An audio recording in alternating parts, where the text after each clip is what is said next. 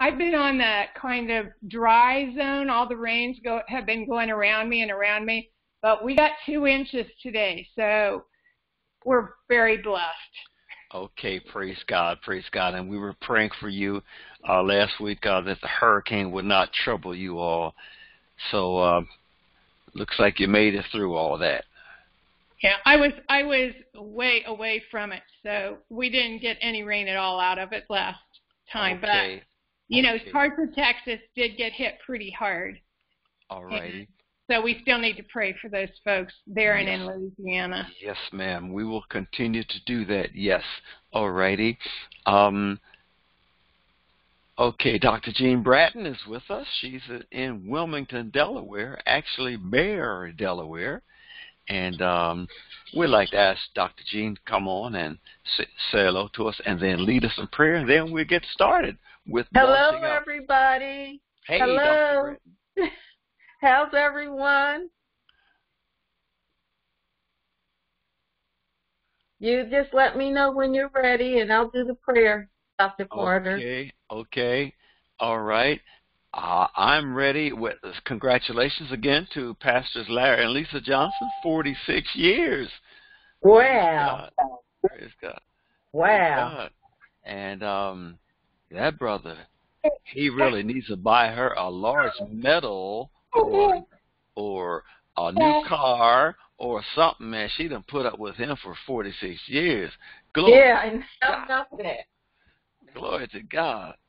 And Larry, I'll talk to you maybe tomorrow and tell you what I really think, No, I'm not going here. God bless you. I love you all.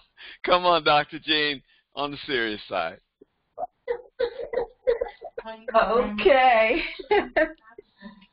All right. Father God, we come to you in the mighty name of Jesus. Father, we just thank you for this sacred assembly because where your people are gathered together, we know the meeting is blessed. Father, we just ask that you bless everyone who took out the time to join this Bible study this evening. And Father God, we ask that you bless Dr. Carter and his wife Jackie as they facilitate the meeting, Father God. Provide them with every need, Father God, that is required to roll out this semester. Financially, emotionally, whatever it is, Father, you know what they need. And Father, we just ask that you add on to the student body, Father, increasingly. Father God, let this be a time of multiplication because times now and end times are near, and everyone needs to be awakening to your will and your way. And we thank you and we lift this prayer to you in Christ Jesus' name. Amen. Amen. Amen. Thank you, Dr. Bratton, and thank you, everybody. And Jackie, you ready to roll?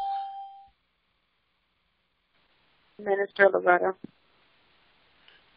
Minister Loretta, we Yes, welcome you. Praise God. God bless you. Praise God. God bless you, Pastor Carter. Thank you. Thank you. And Minister Loretta's on, ladies and gentlemen. She is, what a blessing. She is, we just published, I just published a new book. I'm releasing a new book this week, ladies and gentlemen. My Christian Manifesto. My Christian Manifesto. And it's all about my walk with the Lord and the things I'm declaring and the things I'm declaring against. And this Christian Manifesto, we want you to get your copy. Go to Amazon, get a copy of My Christian Manifesto for only $14.95. And in this Christian Manifesto, we're taking a stand. We're not going to be like a lot of these so-called Christians across the nation, full of hatred and pointing fingers and the name game and blaming. No, in this manifesto, we're taking a stand. We're taking a stand against hatred, against violence, against racism, against lying and deception. And we want you to get a copy. And Minister Loretta Jackson and I have entered into a partnership where she has designed blankets, wall posters, plaques, coffee cups, pens, mouse pads, and a whole lot of other things from the design that we created to go along with this book, My Christian Manifesto. Even T-shirts, ladies and gentlemen.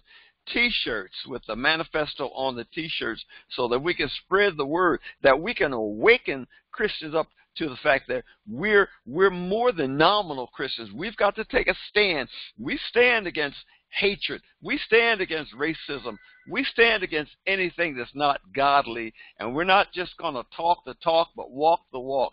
So go to Amazon.com. Well, go to my website and click on the icon at the top left of any page, and you can order your book, My Christian Manifesto. Then once you get your book, you can also order. It shows you how to order from Loretta Jackson, one of the a plethora of the many things she has created from this manifesto. Okay, enough commercializing. Let's get into some words. Job chapter 1. There was a man in the land of Uz whose name was Job, and that man was perfect and upright and one that feared God and eschewed evil. He hated evil. Job hated evil, ladies and gentlemen, and we ought to be like Job. Listen, this is not a fictitious person. This is not a parable. This is a real person in the land of Uz, and it's believed. Let me give you a description of where Uz was. Oh, Carter, Pastor Carter, you're kind of poetic tonight. Where Uz was. Okay, Uz was somewhere outside of Egypt, and we believe that this particular story took place before the Exodus. Before the Exodus, the biblical experts agree that this man lived in an area near Chaldea, and near where Abraham was from. And it is also believed that Job was the son of Issachar. So he was Abraham's grandson and one of Jacob's sons. Okay, so one of Jacob's sons and the son of Issachar. And so you'll find Job under the name of Jashub, J-A-S-H-U-B, in 1 Chronicles chapter 7, verse 1. 1 Chronicles chapter 7, verse 1.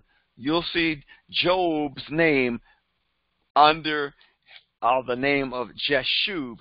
And we believe that this is the man who went through all this that we see in the book of Job. Now, if any of you have problems, I mean, who doesn't have problems? But if you really think you've got some problems, Pastor Larry Johnson, man, he's just enjoying celebrating his 46th anniversary, and he says, no problem. I can see Pastor Larry Johnson there. No problem, Pastor Carter, no problem. But for any of you who think you have problems, read the book of Job. I mean, if you got somebody in your life who's a problem oriented person, someone, anybody who's waddling in self-pity, anybody who needs a wake-up call. I mean, you got somebody in your life and they're always talking problems, always talking gloom and doom and negativity. Get them to read the book of Job. And if they won't read it, then make a cassette, make a recording and send the recorder. Read it for them or send them a recording of Job.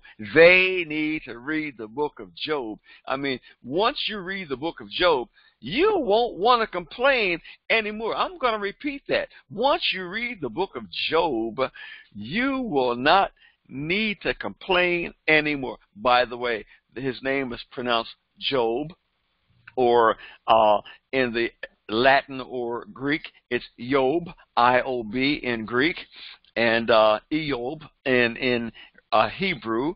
And so we call him Job. Now, listen, ladies and gentlemen. There was a preacher one time. He stood up in the pulpit and said, "Today I'm preaching from the book of Job." And ladies and gentlemen, there is no book of Job. There's no book of Job. There's no.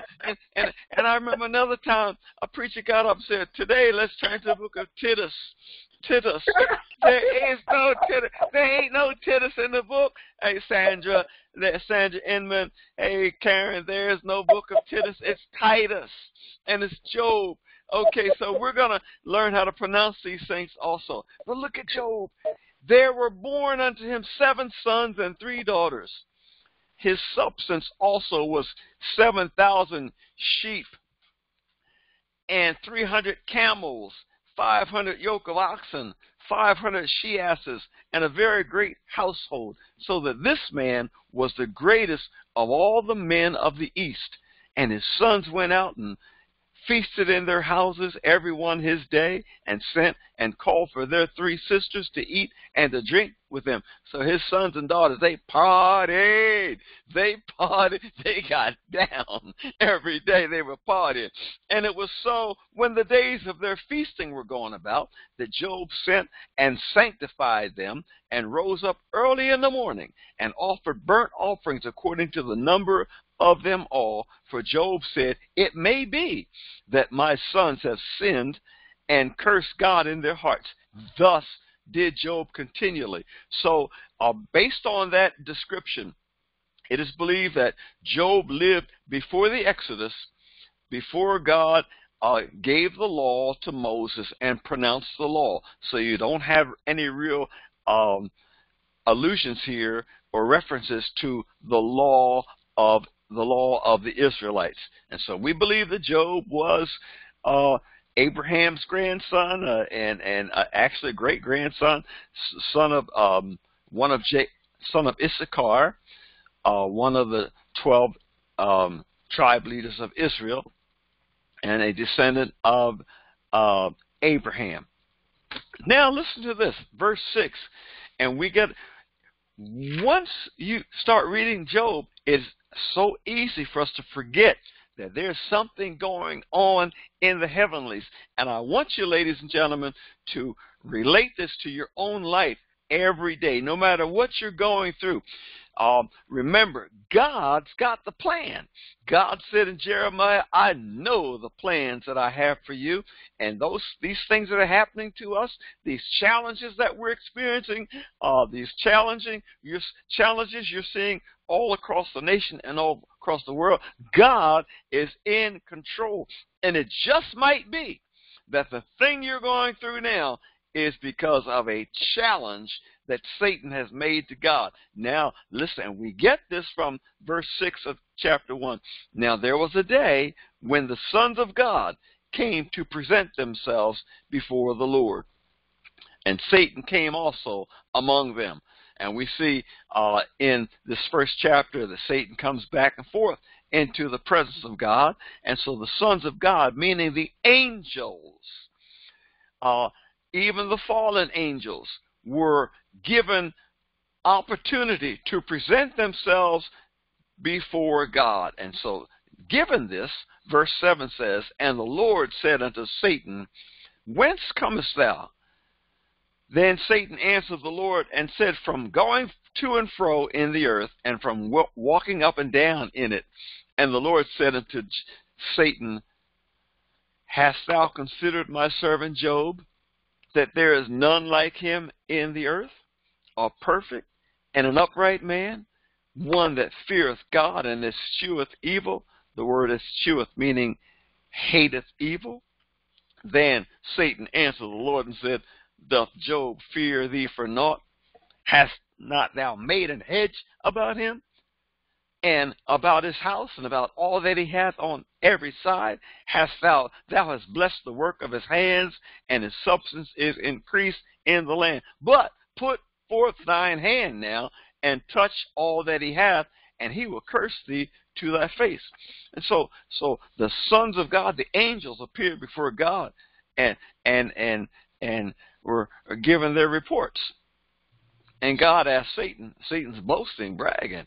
He's been all over the world. You don't have any left, Lord, who are faithful to you. God said, hey, have you considered my servant Job?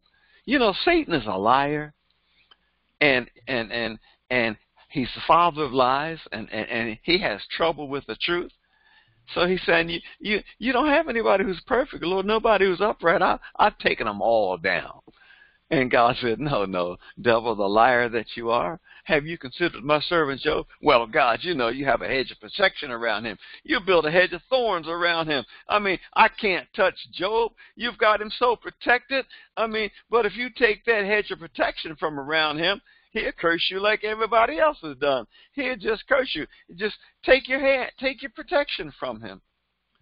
And the Lord said unto Satan, verse 12, behold, all that he hath is in thy power. Only upon himself put not forth thine hand. So Satan went from the presence of the Lord. Ladies and gentlemen, brothers and sisters, every one of us has problems. Sometimes it looks like we go through seasons of problems, trials, and tribulations. And like Teddy Pendergrass sang years ago, the only luck I have is bad luck. And seems like we go from bad luck, one thing, bad luck. Well, we don't believe in luck. We know that from studying this book of Job, God knows what's going on.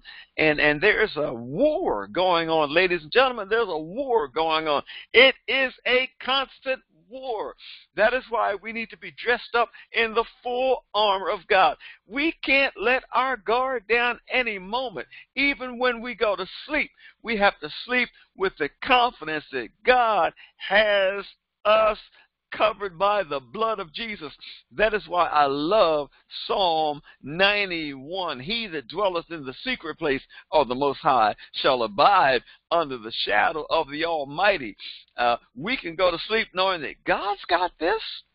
And Satan is so slick, he attacks you while you sleep with terror and nightmares and fright and this sort of thing. And a lot of times people will wake up in the cold sweats, heart palpitations and all that, can't get back to sleep. But don't you worry. You belong to Jesus. Now, I belong to Jesus, and God's got this. No weapon formed against us shall prosper. Man, I feel like preaching tonight. No weapon that is formed against us shall prosper. God promised that, and he's promised us through his word. He says, yea, I'm with you always, even unto the end of the world. Yea, even though we walk through the valley of the shadow of death, we will fear no evil. So we learn so much as we study the book of Job. And Job's situation, I mean, this man went through. I mean, I should never, ever, ever grumble or complain again in this life after having read through Job several times and reading what this man had to go through. Okay, he had 7 sons and 3 daughters. He had all these sheep and oxen, and he was perhaps the wealthiest man in the world. But then Satan challenged God. The battle was between Satan and God.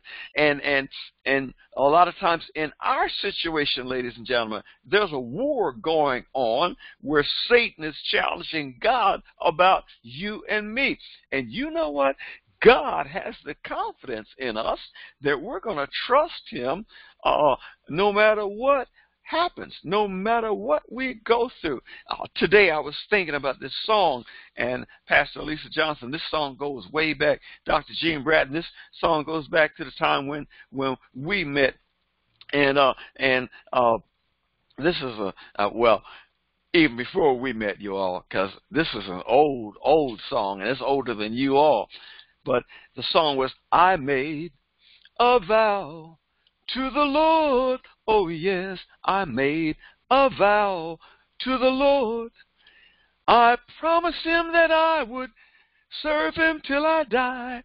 I made a vow to the Lord. I made a vow to the Lord. It's all about I made a vow to the Lord. V-O-W. I made a promise to the Lord. Just like 46 years ago, Larry Johnson made a promise to Lisa Johnson, and on this day, 50 years ago on this day, I made a vow, a promise to a young lady that I would love her and be faithful to her till death do us part. And death parted us 21 years ago. God took her home to be with him 21 years ago. But we made vows and holy vows before the Lord. And we see Larry and Lisa Johnson, 46 years. Praise God. Hallelujah. Give God a hand clap of praise right now for Larry and Lisa Johnson for keeping their vows and continuing to walk the walk, not just talk the talk. Now, back to Job. Job was just going through his daily routine. He knew his sons and daughters were sinners and that they were not worshiping God the way they ought to, and they were having parties and this and that and breaking God's law. So what Job would do, and this is before, we believe, before the law of Moses, Job would make sacrifices for his sons and daughters just in case they were not right with the Lord. And many of us, our kids are grown, and I've got great grandchildren now, and so they're grown now. So what can I do? I pray for them. I pray for them. I can't live their lives. I can't make their decisions for them, but I pray for them. And you and I, we have the responsibility. We've had the responsibility to pray for our leaders, pray for our president, pray for our nation, pray for this election, pray for the nations of the world. We can't do much about changing things, but we can pray. We can trust God to hear our prayer. And he says he will answer our prayers because we are his children. He said, he told Jeremiah in the 33, verse 3, call unto me, and I will answer you. I will show you great and mighty things which thou knowest not. By the way, if you're going through something and you don't know why this is happening to you, you know, it's like Charlie Brown. Remember the coasters years ago? Charlie Brown, he's a clown. And then in the song, why is everybody always picking on me? Why is everybody always picking on me? And you and I, we've gone through these times with God. Well, God, why me? Why me, Lord? And I know there are times we've been in God's face. Why me, Lord? Why does this happen to me? And why you let this happen to me? And now that this coronavirus thing has affected so many people and changed our lifestyle and everything, people are asking why? And to this day, as I tell Jackie over and over and over again, Jackie, I don't hear it. I don't hear the leaders. I don't hear the church leaders saying, we're in this situation because we have sinned against God. Am I the only one hearing this?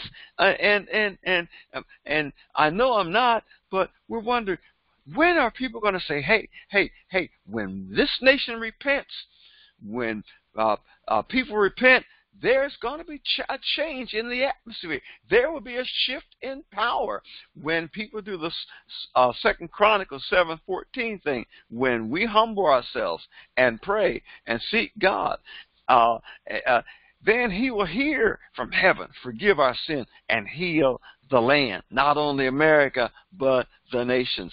And so there's so much in the book of Job. Our assignment for this week is Job chapter 1 through 21. Now, I want to encourage those of you who are studying for credit. Many of you have received your homework assignments already, and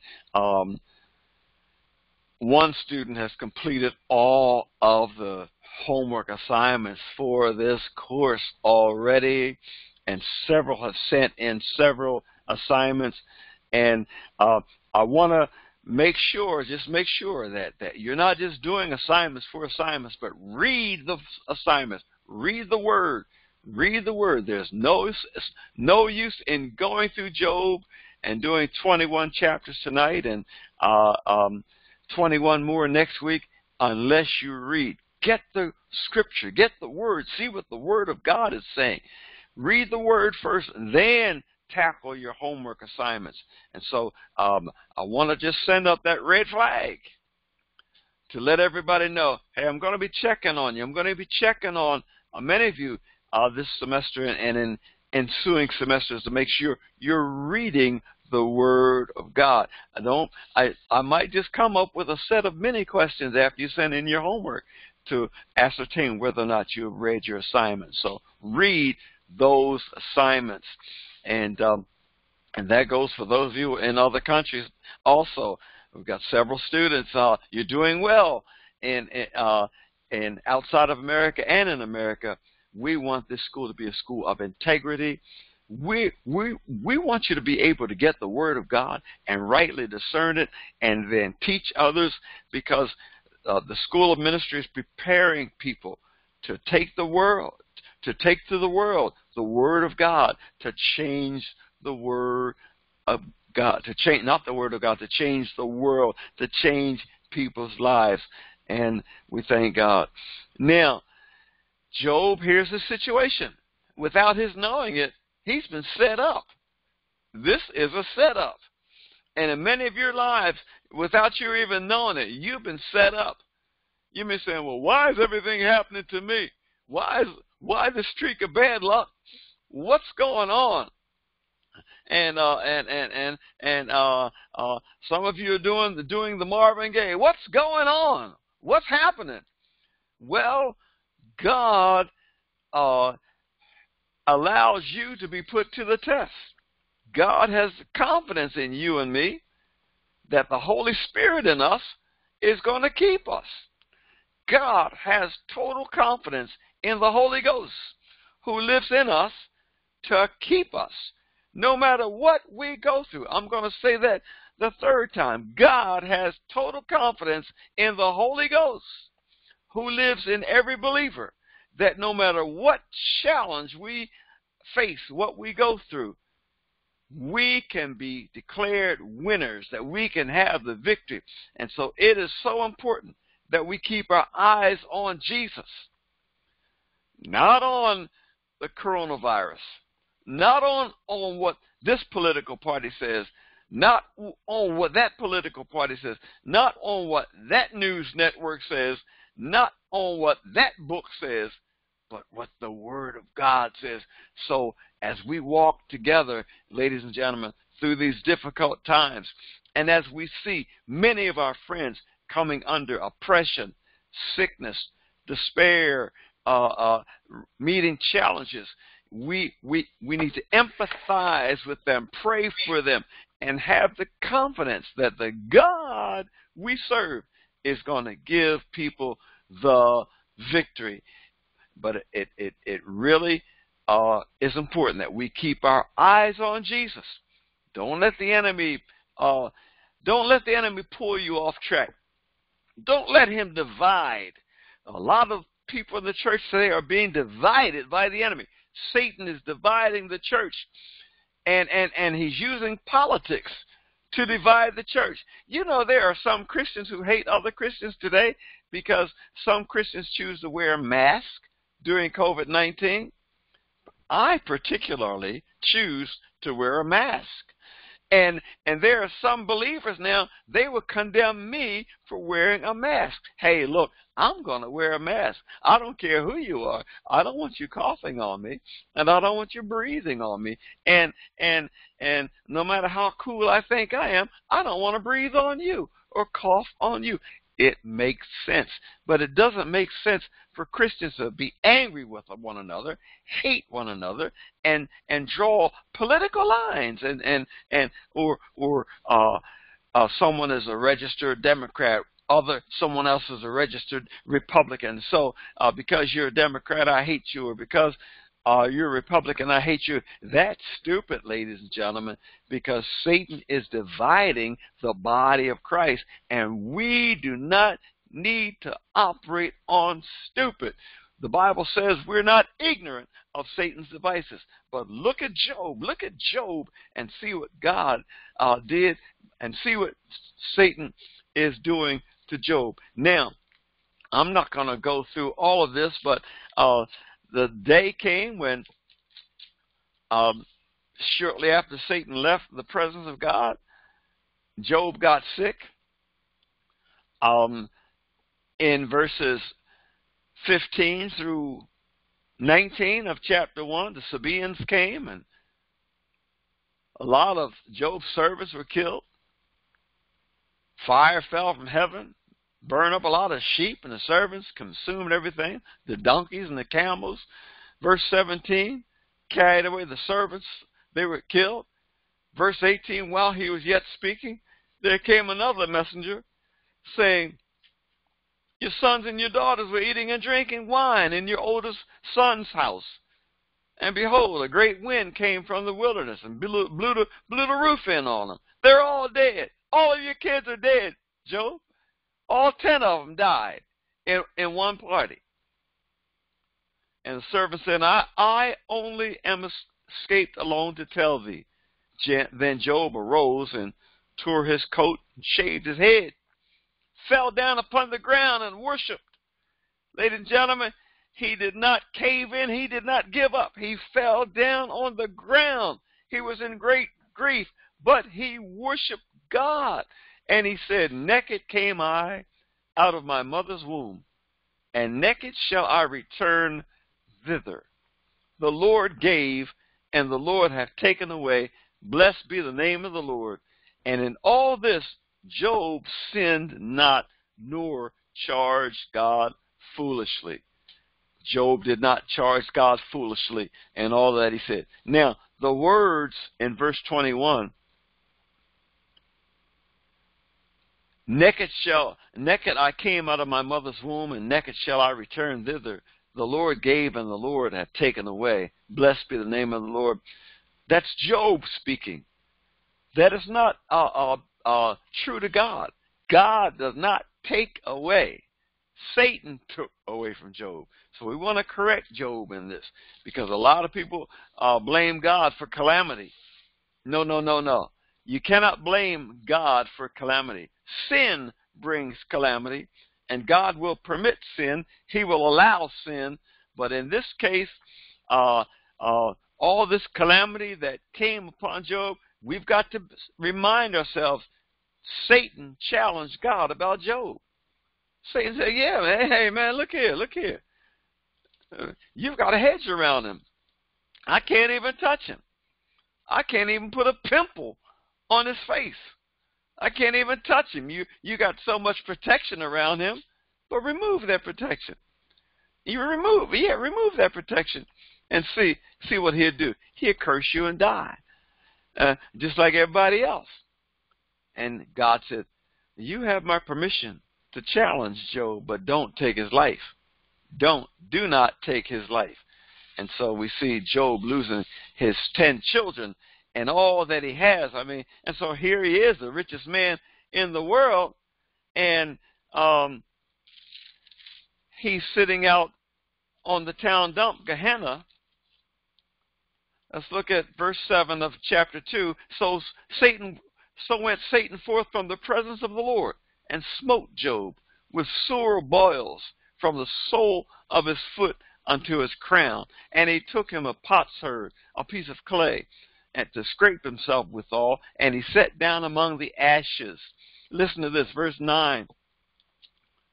Job's sweet thing, his little lady, his bride of 46 years, Larry Johnson.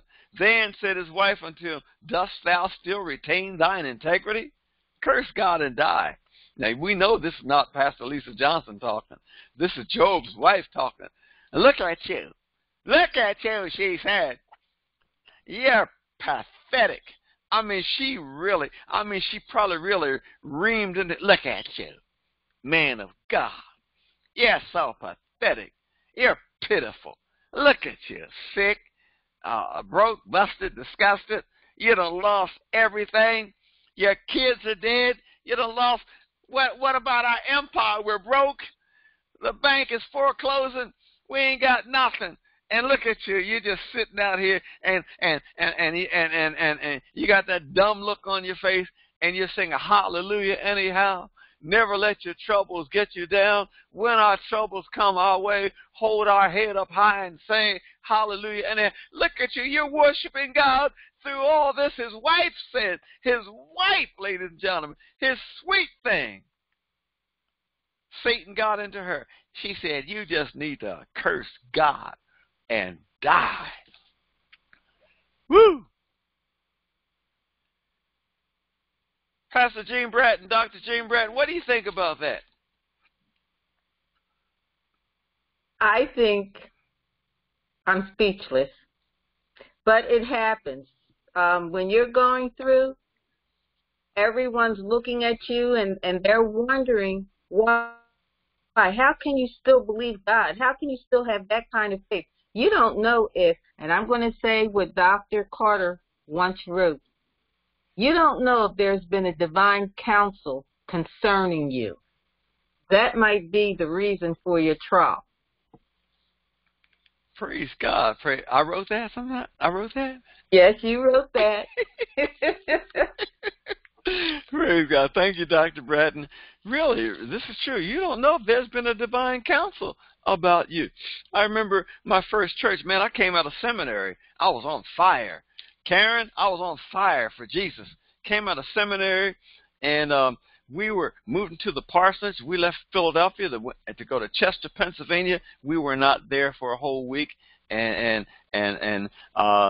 Sister Rachel said to me, she said, I don't think we ought to unpack our bags. I said, what are you talking about? What you talking about? She said, no, I don't think we ought to unpack our bags. These people are not going to receive you. We need to just stay unpacked and get ready to move somewhere else. I said, woman, you're crazy. You know what? They kicked me out of that church after a year. I mean, I never had a honeymoon with that church. And it was just meanness, nastiness, meanness from the first day. And even to the point where one time God gave me a series of sermons on Revelation, preach about the end times. And then God said, I want you to preach about shacking up. Tell them that they're living in sin, and these church leaders should not be living with other people's wives. And I preached all that God gave me. And they called me to a meeting, said, if you don't lighten up and soften up, we're going to get rid of you and kick you out of our parsonage, kick you out of church, and because we think we're all right. You're just interfering. You're messing with our lives. So, ladies and gentlemen, at the end of the first year there, they had a meeting, a church meeting, and they asked me to leave and told me to leave and got a court order for me to leave. And here I am with my wife and 3 children, and we had just been there for a year. And my son Wes was in the 5th grade, and Wes said to me, we were having a family council. He said, Dad, are we Christians? Are we really? He said, Dad, are we really saved? I said, what do you mean, son? He said, Dad, if we're really saved, why do we have to live like this? And the ungodly seem to prevail. He was only a 5th grader. He said, we're trying to live holy and righteous, and they're ungodly. They're living together. They're shacking up, and they're doing everything wrong. And we're the ones who suffer. So, not that I've suffered as much as Job, but we've had a lot of hard trials. And many of you have had a lot of hard trials. And as Dr. Gene said, Dr. Carter wrote in one of his books, there might have been a divine counsel called concerning you. And maybe that's why you're in the situation you're in. But also, I think Dr. Carter probably wrote in that same writing somewhere, but hold on. Don't give up. Hold out. Hold on. A change is going to come. Joy is going to come in the morning. I know, Dr. Bratton, I know I had to put a good ending to that story, did I? Yes, you did. Okay, praise God, praise God. Okay, so the sons of God came together again. The angels and the fallen angels all met in heaven to give their report. And so Satan boasted again, you know, and well, after the second time, God gave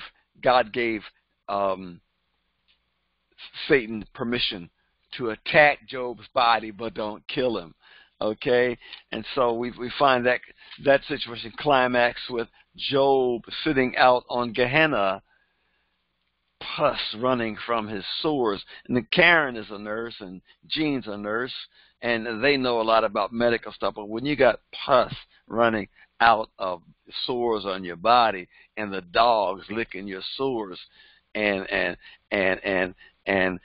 people coming around with masks on and gloves and sanitized suits and uniforms, you know you're in pretty bad shape.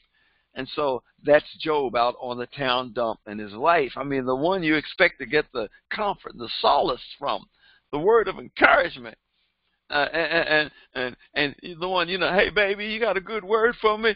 And she says, yeah, Nada, just curse God and die. Look at you. You are pathetic. I mean, that's the word. That's enough to make a man want to jump off a cliff. Then, after that, his three friends decide they're going to make a journey. They get together. We're going to make a trip to see Job. We've heard about Job, and so Eliphaz the Temanite, Bildad the Shuhite, and Zophar the Naamathite. In Job chapter 2, verse 11, they decide the journey from afar, and they're going to go and find out what's happening with Job and tell Job what he needs to do and put a solution to his dilemma. Verse 12, they went there to mourn and to comfort him. And when they lifted up their eyes afar off and knew him not, they lifted up their voice and wept. And they rent everyone his mantle and sprinkled dust upon their heads toward heaven. When they saw Job, they could not believe what they saw.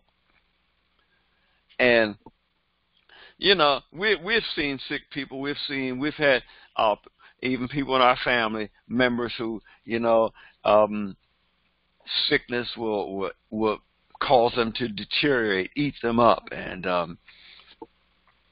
I went through that with my first wife, and she aged so quickly. Dr. Jean Bratton knew her, Lisa knew her, and to watch her age so quickly through that kidney deterioration and the dialysis process.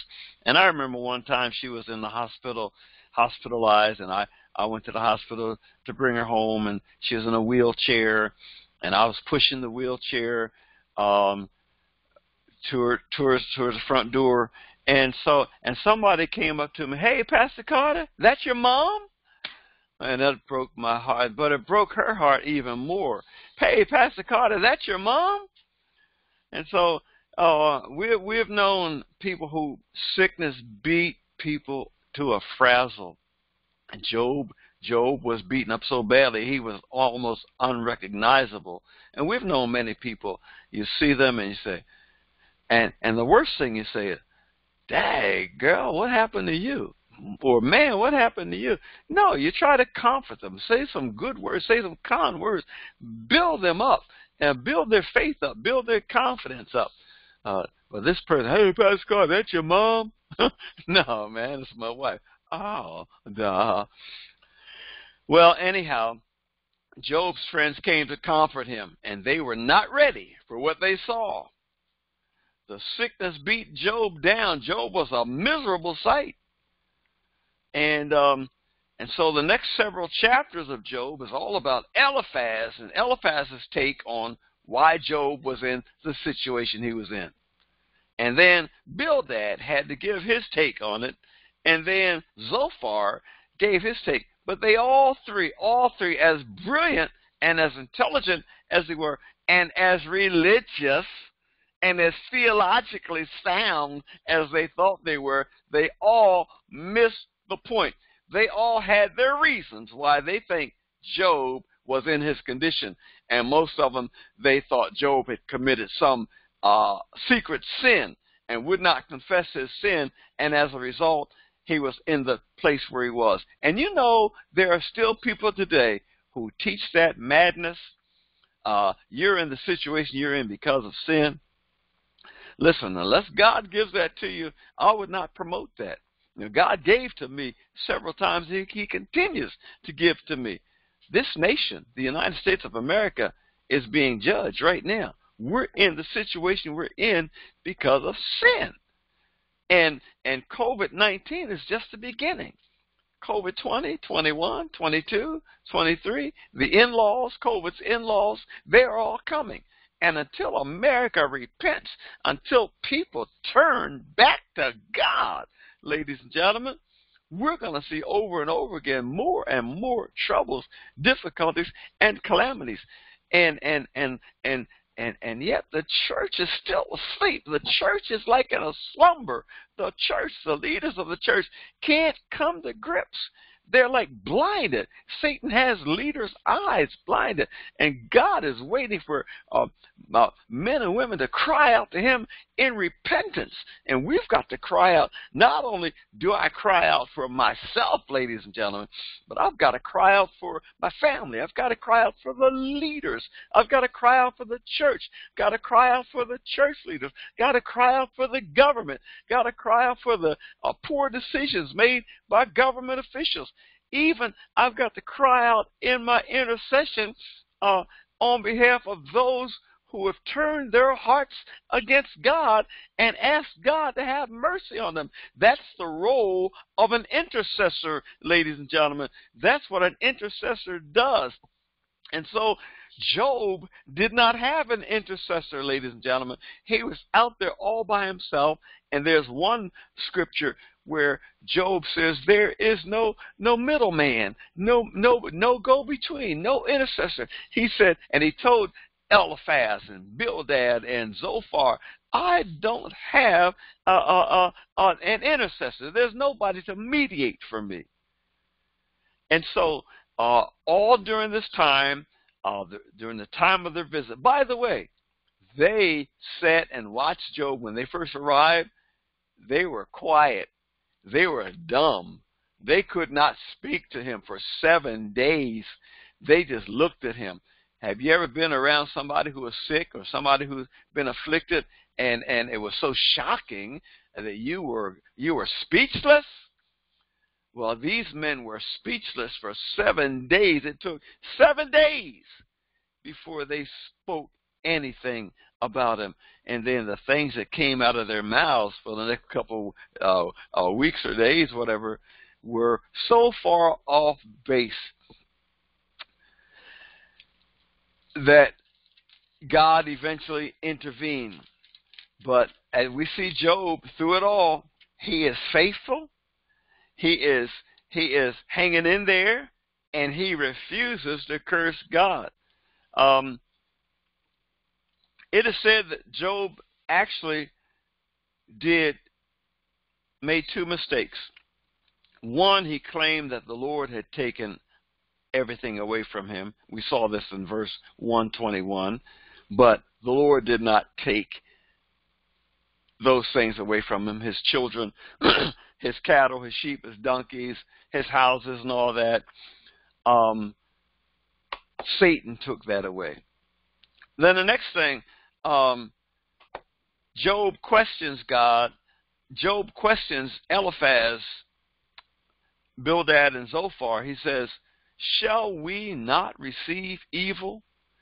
And Job was like the many people in world history who think that evil comes because of sin. A sickness comes because of sin. Calamity, disease, and other evils come from sin. Yes, they often do. But we see in God's dealings with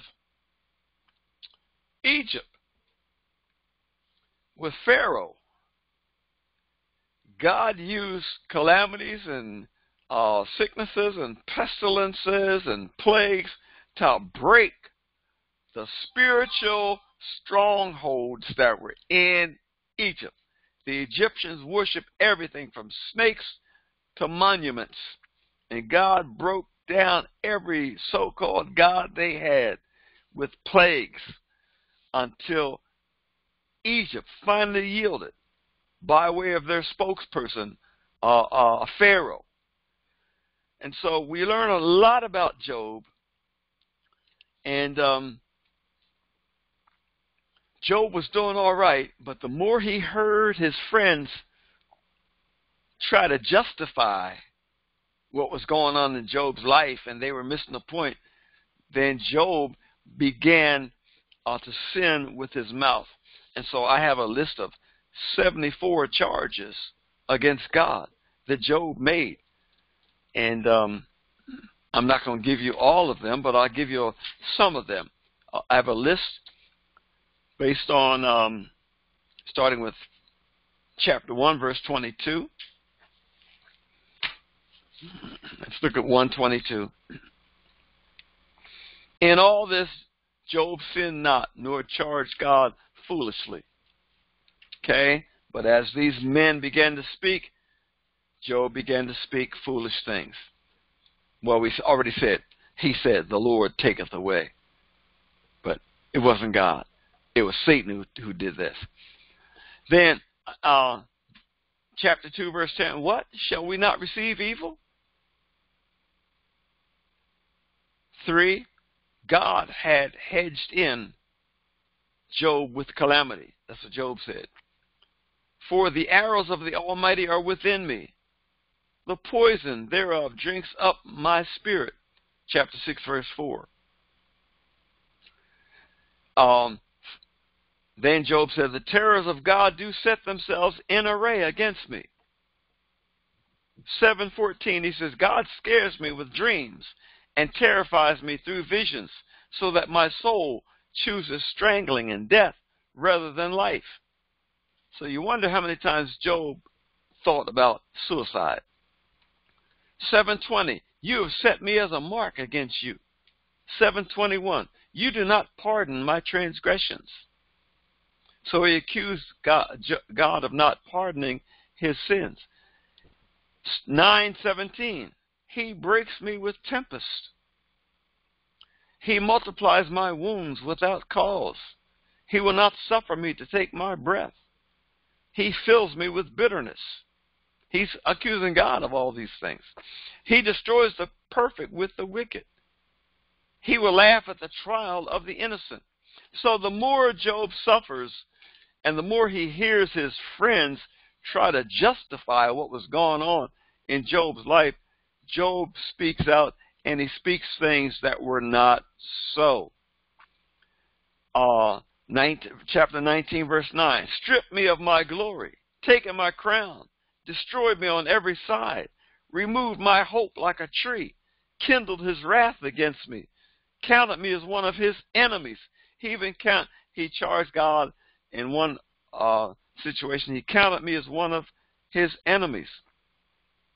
He has put my brethren far from me. He estranged my acquaintances. He has taken away my judgment. He has vexed my soul. He has loosed my cord. 30 and 11. You got to watch out. When God looses your cord, you're about gone. And when God looses your cord, chapter 30, verse 11. He has cast me into the mire. 30:19. I cry to you, and you do not hear me. 30:20. I stand up, and you do not regard me. You are become cruel to me. 30:21. You oppose me.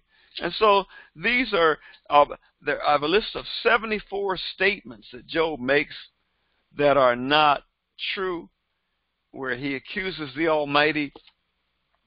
And as we go through Job, by the time we get to chapter 21, and let's turn to Job 21. We'll finish with Job 21, and then we'll pick up next week. But Job answered and said, hear diligently my speech, and let this be your consolations. Suffer me, that I may speak, and after that I have spoken, mock on. He told them, I like the way the King James Version says this. He says, suffer me that I may speak, and after that I have spoken, mock on. So he tells his three friends, mock on. Okay, mock on. Just keep on mocking me.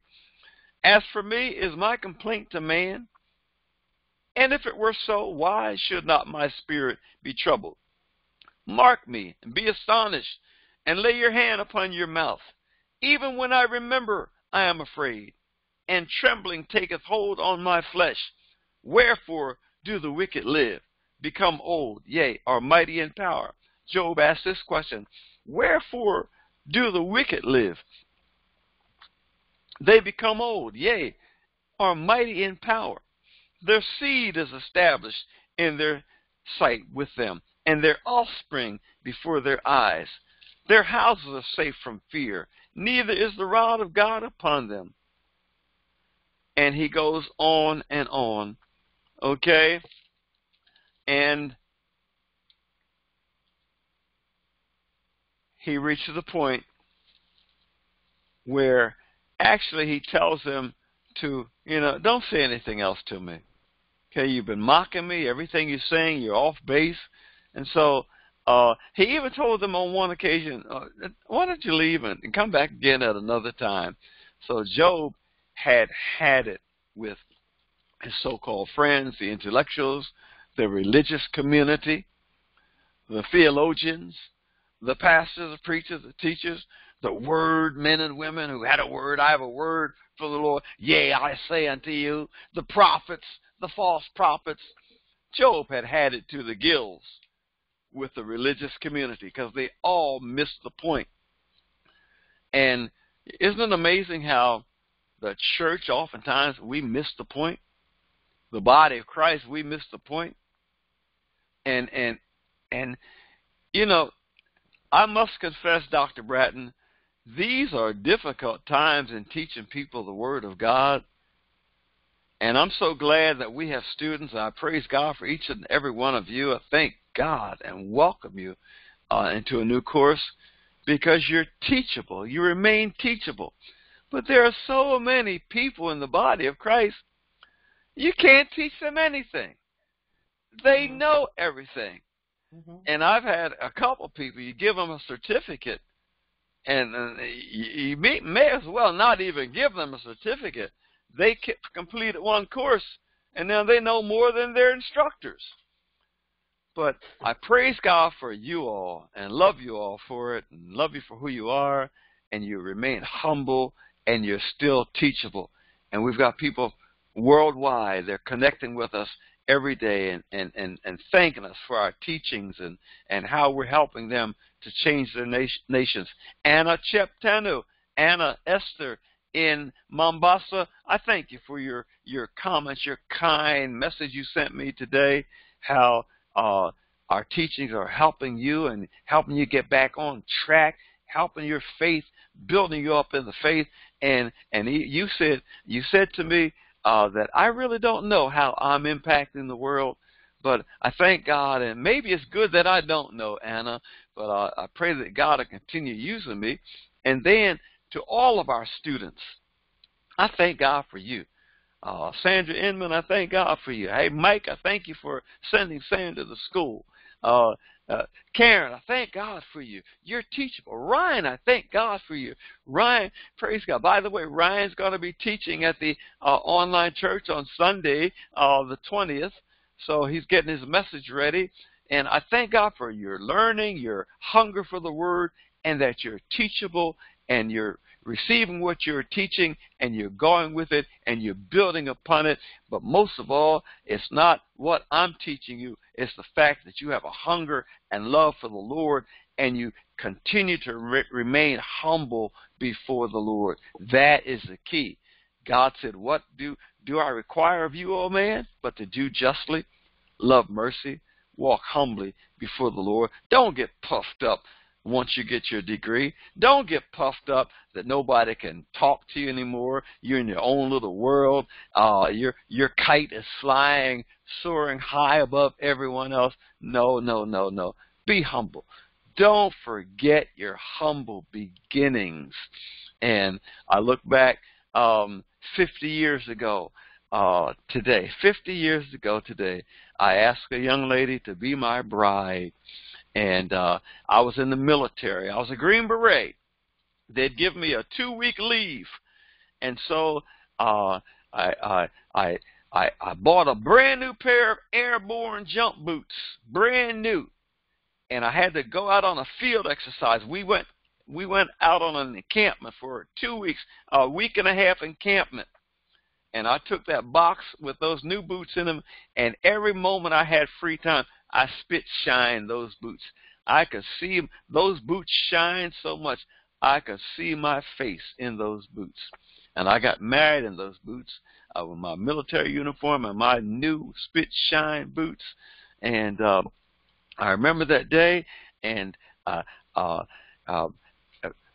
took my new bride to our new home. We had a new apartment in Westchester, Pennsylvania. I didn't even have a car. We had to get a ride to go to Elkton, Maryland to get married. And then we came back to Coatesville. And we got on the bus and took a bus from Coatesville, Pennsylvania to Westchester, Pennsylvania. I'm just reminiscing, ladies and gentlemen. Larry and Lisa are doing the same thing tonight after 46 years. I'm reminiscing after 50 years. And I remember, my point is this. I had nothing. I came into that marriage with a ring and a pair of spit shine military boots and a little bit of money in my pocket, only a few dollars, leave money that had accumulated, and I had it to enough to hold me for a couple of weeks, and had paid a down payment on a new apartment. Didn't have a car, but put my bride on a bus, and we took a bus and traveled to the town where we're going to live. And we walked from the bus terminal to our new apartment, and had a couple bags of groceries. We had a bed. We had a kitchenette and maybe a sofa. Humble beginnings. Humble beginnings, Lisa Johnson. Humble beginnings, Larry Johnson. And I look back and see God has brought me from a mighty long way. A mighty long way. I've seen dreams come true. I've seen hard times, difficult times. But Karen, Nurse Karen Herzog up in Fleetwood, Pennsylvania, through it all, I've learned to put my trust in Jesus. I can't compare myself with Job. There is no way in the world I can compare myself with Job. But we've seen some hard times, been through many dangers, seen and unseen. But I know this, God is faithful. And I want to wind up on that note. God is faithful. Job was sitting out on the town dump, dogs licking his wounds. His wife has just cursed him. The only friend he had in the world was a dog. And the dog was licking the pus on his wounds. His friends beat him up and down. But Job said, though he slay me. Woo! I love this. Job said to his friends and to those who would listen, though God slay me, yet will I trust him. Powerful words, ladies and gentlemen. When you're going through and you think nobody cares, and you think the world's caved in, and you think God has forgotten you, be like Job. Job said, though he slay me, yet will I trust him. And Job said, I know that my Redeemer lives. And he knew the situation he was in.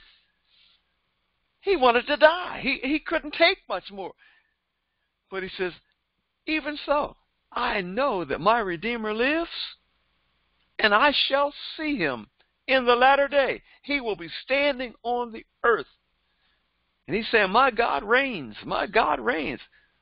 I'm in bad shape, Job is saying. But I know that my Redeemer lives.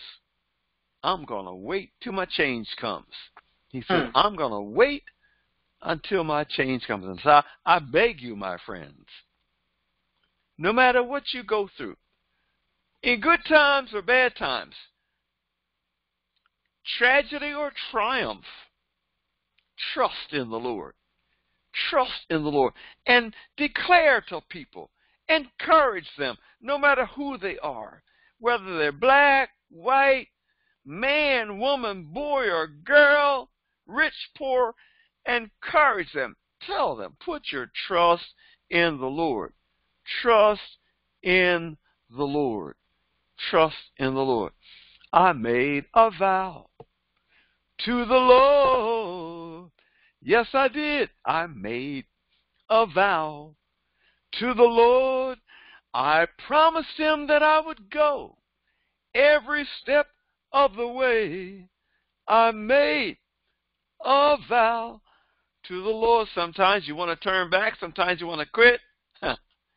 But like Peter said to Jesus, when Jesus said, will you leave me also? John chapter 6, verse 66, will you leave me also? Simon Peter said, where can we go? Right. Nobody else has the word of salvation. Where can we go? I can't turn back. Lisa Johnson, you can't turn back. Larry Johnson, you can't turn back. Minister Loretta, you can't turn back. Jackie Carter, you can't turn back. I can't turn back. Let's keep on, pressing on. And through it all, let's learn to trust in Jesus. Because, as a man wrote some years ago, you don't know if what you're going through is a result of a divine counsel between Satan and God. But God is faithful. Father God, we thank you for this teaching tonight. Thank you for this class. Thank you for blessing us to venture out into a brand new course, Old Testament books of poetry. And as we study the books of Job, Psalms, Proverbs, Ecclesiastes, Song of Solomon, we ask that you guide us, give us wisdom, fill us with your Holy Spirit, lead us. Let your word be a lamp unto our feet and a light unto our path. Then, Father, forgive us of our sins, cleanse us of all iniquity, forgive our nation and the nations, bring healing to the nations. And we thank you, Father, and love you and honor you. In Jesus' name, amen, amen, amen. We're going to stop our recording.